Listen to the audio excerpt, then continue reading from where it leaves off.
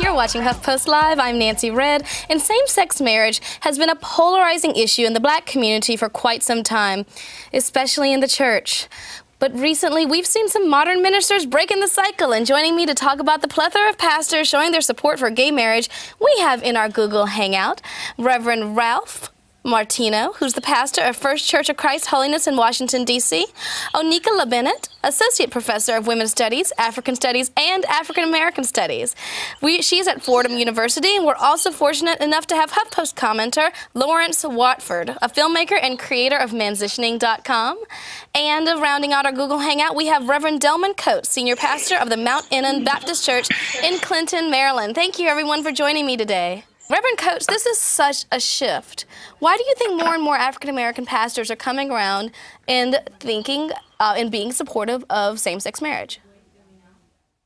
Well, I think more pastors are coming around to supporting the issue of marriage equality because they understand that in a free, pluralistic society, that it is very dangerous to legislate your personal religious views. That in our society, people have the freedom of and freedom from religion, which means that you have the right to your theological and biblical convictions. But in a pluralistic society, you're not able to force your theological convictions on others in matters of public policy. And this is fundamentally a public policy issue.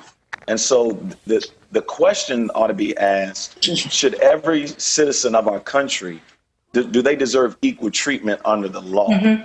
That's what this issue is about. The issue is not what do you personally believe about homosexuality or same-sex marriage, but does every citizen deserve to be treated equally under the law? And African-American pastors understand the history and the legacy of legislating based upon people's theological beliefs. This is a very dangerous direction to begin to legislate your view of one person's view of the Bible, because where does it end? Those are excellent points. And the only thing I would add is that if we're seeing an increase in the support from black pastors for marriage equality, that increase in support is really in step with the broader spectrum of African Americans. Pew Research Center polls showed that black opposition to gay marriage fell from 67% in 2004 to 49% this past April. So that's a huge shift. There's a huge generational shift across all Americans of all races, all religious groups, and all political parties. Increasingly, most Americans support gay marriage, and especially Americans between the ages of 15 to 25. So if black pastors are increasingly supporting marriage equality, that's because their congregations, especially the youth members of the congregations, are increasingly in step with this. My experience when I came out in support for marriage equality here in the state of Maryland early in February of this year, many of my colleagues thought that I had committed professional suicide. They thought that I was going to lose my church, that all of our members would leave. But actually just the opposite happened.